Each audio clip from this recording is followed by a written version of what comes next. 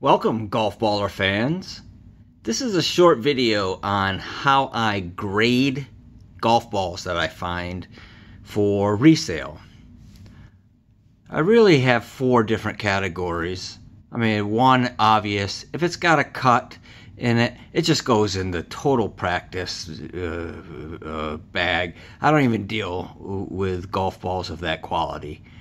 The other end of the extreme is a mint golf ball. And here's an example of one that I found. Callaway ERC Soft. It is like new, out of the box.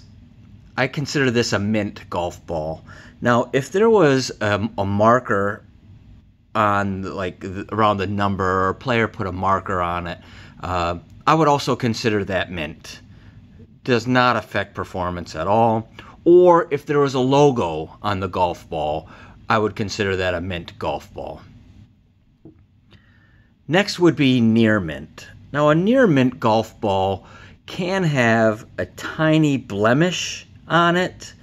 For example, here, if you can see it, you might see that there's just a tiny blemish. It's not a cut, it's not raised, but it's enough to where someone may say, hey, this is not a premium mint golf ball.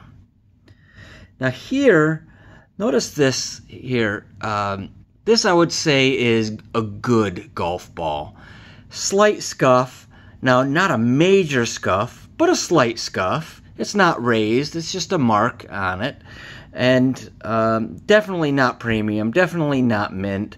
As I said before, ink isn't an issue. But those are the three grades of golf balls that I use when I'm sorting golf balls for resale. This is the Golf Baller signing out.